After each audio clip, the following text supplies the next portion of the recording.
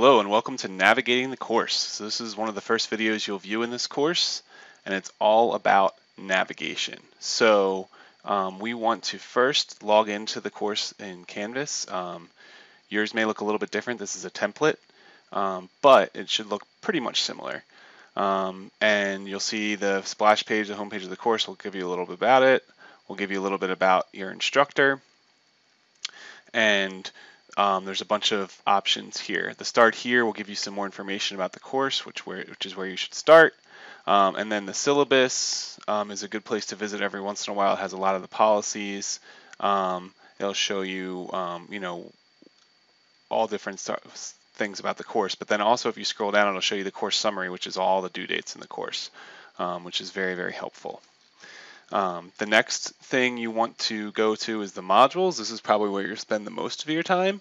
And so the resources in the start here information are there. But then you're going to start with the sort of course content. And as you go through, this course content will start to show up more. You need to go through in order. What I like about Canvas is that once you view the content, you have to hit mark as done. I wish there was a mark as done on the bottom, but it's at the top. So if you click that, then when you go back to the modules, you'll see that that's marked done and there's a check mark there. And you also know that module 0 is not necessarily complete yet because it started, but there's not a check mark there.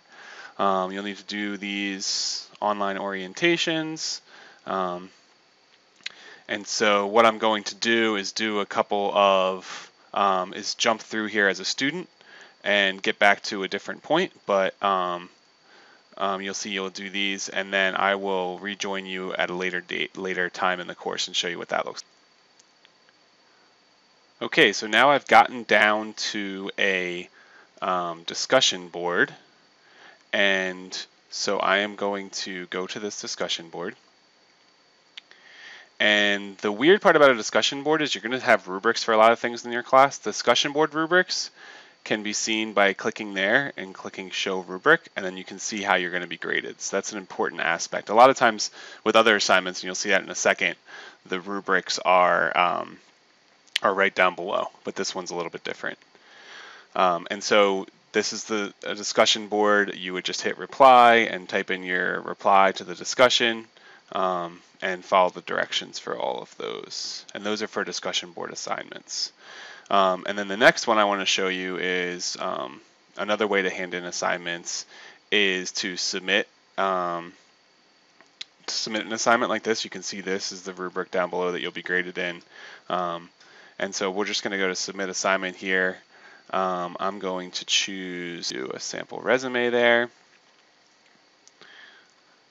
And I'm going to submit. I can put any comments there if I want to.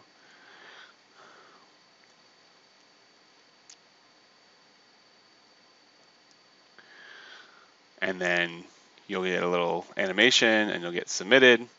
You can download your submission right here. You can see your submission details. But what I'm going to do is now pause it and give feedback on this assignment and then show you how to view the feedback. Okay, so when you log into the course and I've graded something, you can go ahead and click on grades here.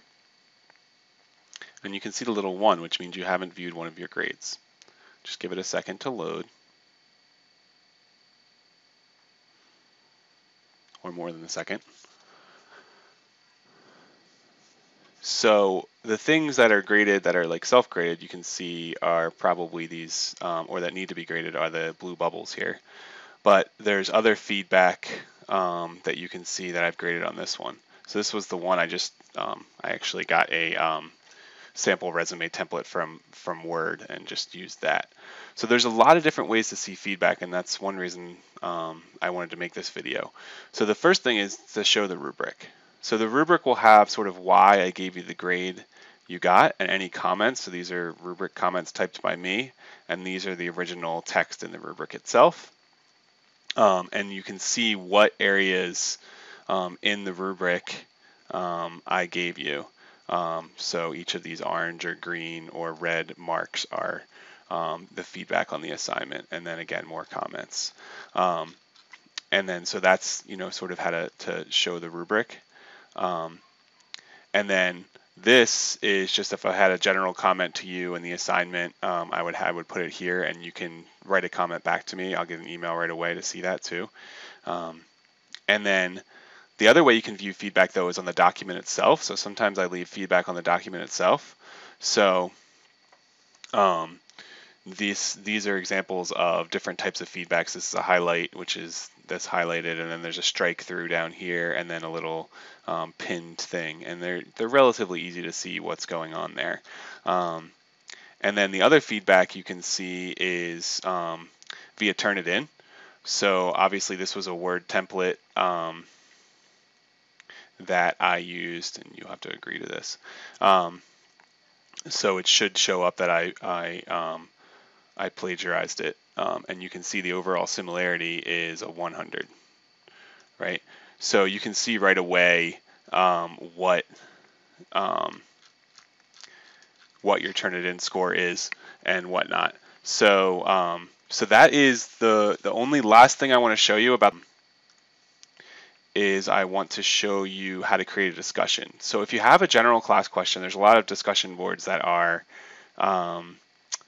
up here, but that'll be up here for assignments once you go through there. But if you want to add a discussion sometimes too, like let's say you had a question on the computer selection homework assignment question, and then maybe you typed your question here. I'm not going to type anything, but I want you to make sure that this is the way you're asking general questions in the course, because then other students can see it and can comment on it and give you feedback. And I will do that as well. And then if you have questions that have already been answered, you'll see this here, where as an email to me, if I answer it, you won't be able to see that.